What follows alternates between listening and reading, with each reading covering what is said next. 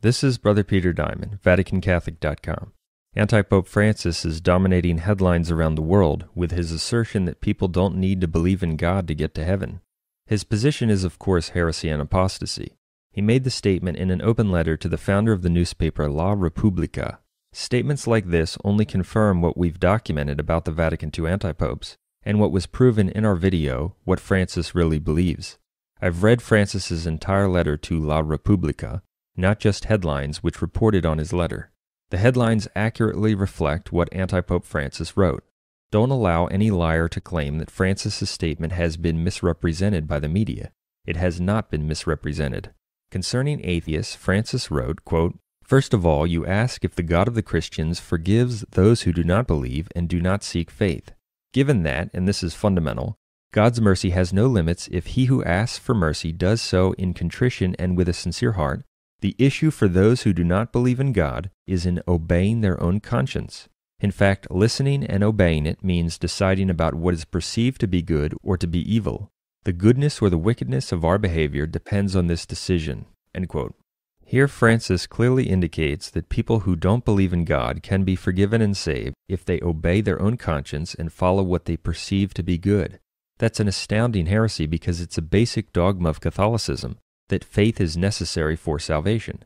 This is a fundamental issue. As Hebrews 11:6 says, quote, "Without faith it is impossible to please God." End quote. The dogma of the Church that no one can be justified, saved, or pleasing to God without faith was taught throughout history and solemnly declared by the Council of Trent and Vatican I. Both councils repeated the truth of Hebrews 11:6. Of course, it's also a dogma that one must have the Catholic faith to be saved, and that no one can be saved outside the Catholic Church. That truth has been defined by many popes. Francis's heresy trashes and denies all of those proclamations, but it gets even worse because there are specific dogmatic definitions against the notion that atheists can be excused or saved, based on Romans 1, which teaches that all who deny the existence of God are inexcusable.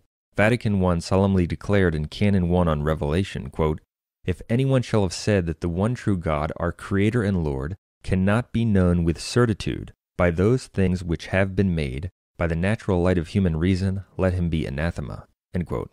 Notice, the position that atheists can be excused for not recognizing what is clear from the natural light of human reason, namely that there is a God, is an anathematized heresy. In Canon 1 on God the Creator, Vatican I also declared, quote, "If anyone shall have denied the one true God, Creator and Lord of visible and invisible things, let him be anathema." End quote. That means that anyone who denies God or his existence is specifically anathematized. Francis's statement rejects these dogmatic definitions in addition to all the others previously mentioned. People need to realize the significance of this heresy. The truth that one must have faith is a basic and fundamental teaching of Christianity. His statement that people can be saved without faith is equivalent to denying that Jesus is God, or that Mary is the mother of God, or that Jesus rose again. They are all basic dogmas. He has openly repudiated a teaching of Christianity, the necessity of faith. He is a complete heretic. Not that more proof was required, but Francis's statement is another indication that he is not the Pope, but a heretical non-Catholic anti-pope. The organization he represents, the Vatican II sect, is not the Catholic Church, but the end-times counter-church.